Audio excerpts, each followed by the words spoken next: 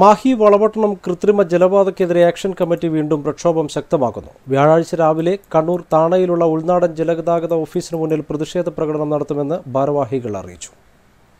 കൃത്രിമ ജലപാത നിർമ്മിക്കുമ്പോൾ 60 മീറ്റർ വീതിയിൽ സ്ഥലവും കനാലിന് വേണ്ടിയും അനുബന്ധ ആവശ്യങ്ങൾക്കും കൂടുതൽ സ്ഥലവും ഏറ്റെടുക്കുന്ന നടപടിയാണ് ഇപ്പോൾ നടക്കുന്നത്. ഈ സാഹചര്യത്തിലാണ് ആക്ഷൻ കമ്മിറ്റി പ്രക്ഷോഭം ശക്തമാക്കുന്നത്. ഇതിന്റെ ഭാഗമായി 28-ന് രാവിലെ 10 മണിക്ക് കണ്ണോത്തുംചാലിൽ നിന്നും ആരംഭിച്ച് താണയിലുള്ള ഉൾനാടൻ ജലഗതാഗത ഓഫീസിന് മുന്നിൽ പ്രതിഷേധ പ്രകടനവും ധർണയും നടത്തും. വികസന പ്രവർത്തനങ്ങൾക്ക് തങ്ങൾ ഒരിക്കലും എതിരി നിന്നിട്ടില്ല.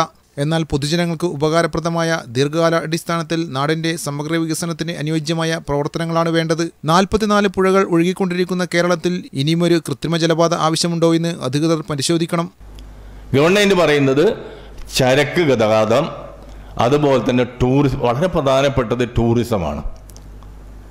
അത് ഞാനും നിങ്ങളും സങ്കല്പിക്കുന്ന പോലുള്ള ഒരു ടൂറിസം അല്ല. നമ്മൾ ഹോങ്കോങ്ങിലും തൈവാനിലും അങ്ങനെ അത്തരം രാഷ്ട്രങ്ങളിലുള്ളതുപോലെയുള്ള ടൂറിസമാണ് സർക്കാർ ഉദ്ദേശിക്കുന്നത് എന്ന് ഞങ്ങൾ ആശങ്കിക്കുന്നുണ്ട്.